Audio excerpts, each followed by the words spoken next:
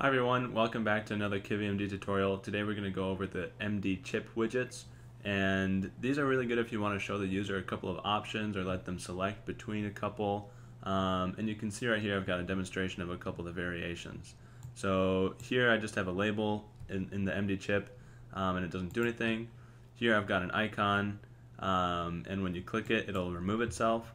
And then also here I've got sort of this like selection where you can choose between the multiple items that are in your list here. Okay, so let's hop over to the code and see how we can work with these MDChips. First thing as always is my directory.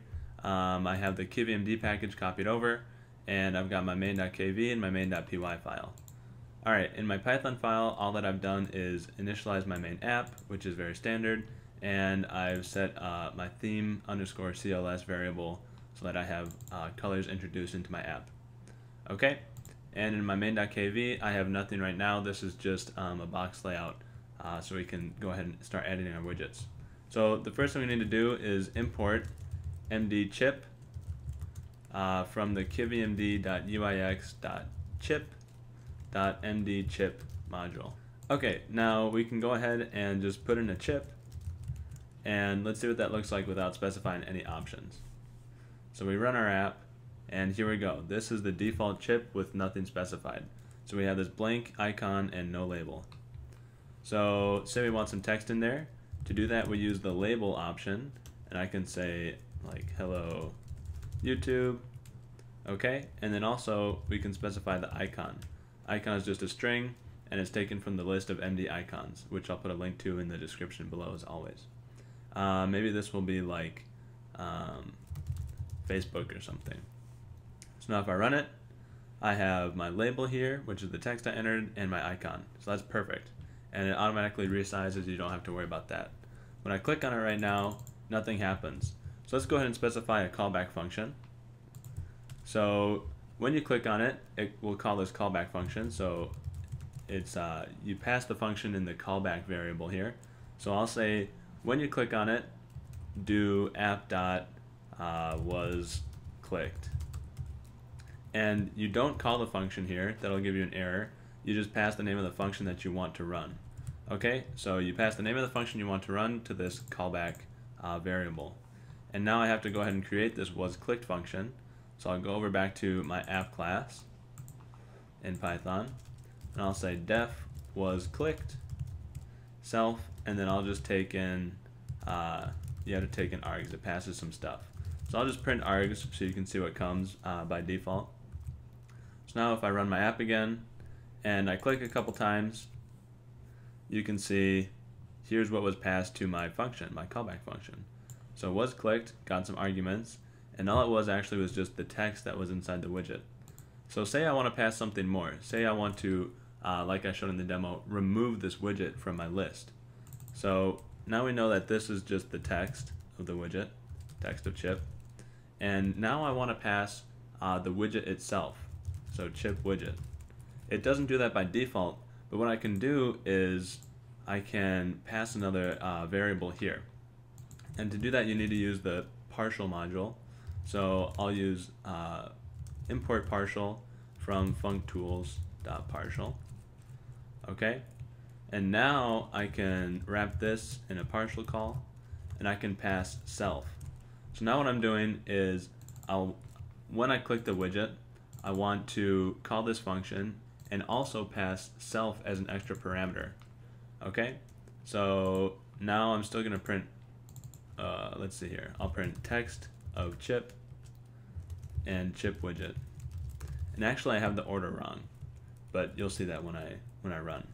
Okay, so let's run this app again. And when I click here a couple times, now you can see what's passed is this first one that I printed, which I called text of chip. That's actually the chip object itself. And then hello YouTube is the text of the chip. So I've got these sort of in like the wrong order here. Okay, so that's nice. So now instead of printing, let's actually remove the chip. So I can say self.root.remove widget and then pass the chip widget object. Okay, self.root refers to the root object in my main app class. So this is my root object, and root.remove widget will remove any widget, and I'm basically passing this whole chip. So now if I run my app again, we can see what happens. I click here and it disappears. It's been completely removed. So there you go. That's how you work with the callback. And then the last thing to do is specify a color maybe. So by default, by default it's this sort of gray color, and maybe I want to pass like app.themecls.primary color. And if I do that, it should be blue. There you are. And if I click it, it disappears again. So those are the 4 main attributes that you'll be using with the MDChip, okay? Label, icon, callback, which you specify the function, and also a color. So that's good. Now let's work with selecting multiple chips. So to do this, we're gonna do MDChoose chip, and this is a new widget, which basically is like a container for several MDChips under it. So we'll just put in a couple MDChips here. MDChip, oops, no S there, sorry. And maybe label will be option 1, and this label would be option 2.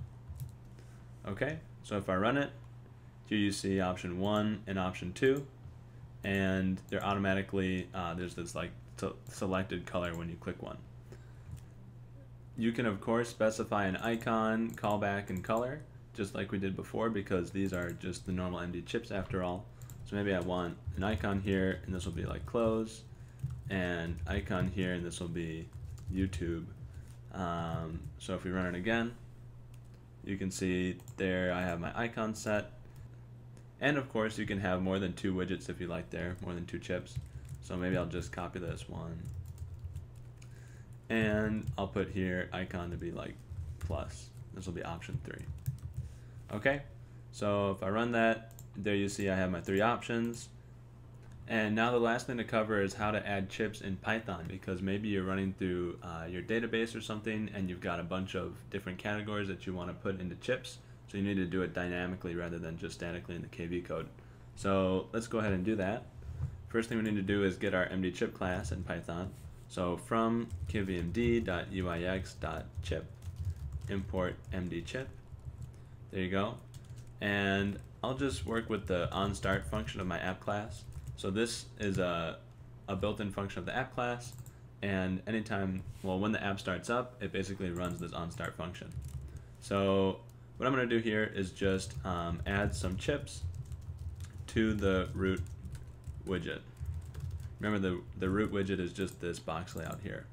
Okay, so we need to instantiate our MDChip. So I'll just say chip is this MDChip, and you can pass the attributes here, the variables here, except icon you have to do a little bit differently because you'll get an error.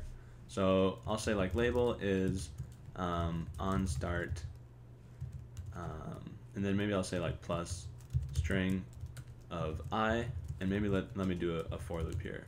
For I in range 3.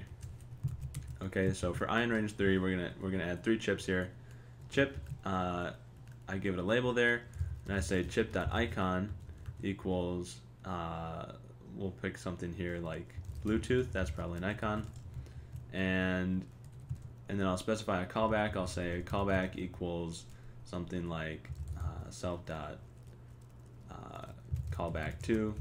I'll create a new function called callback2, def callback2, self, and then text of widget. And then maybe I'll say just print text of widget.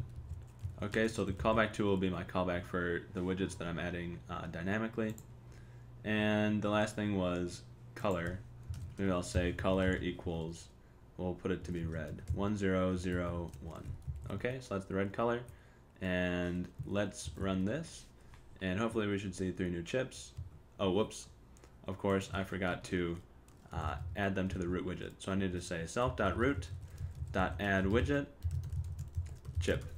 Okay, now we should have them popping up. And there you see my 3 red widgets.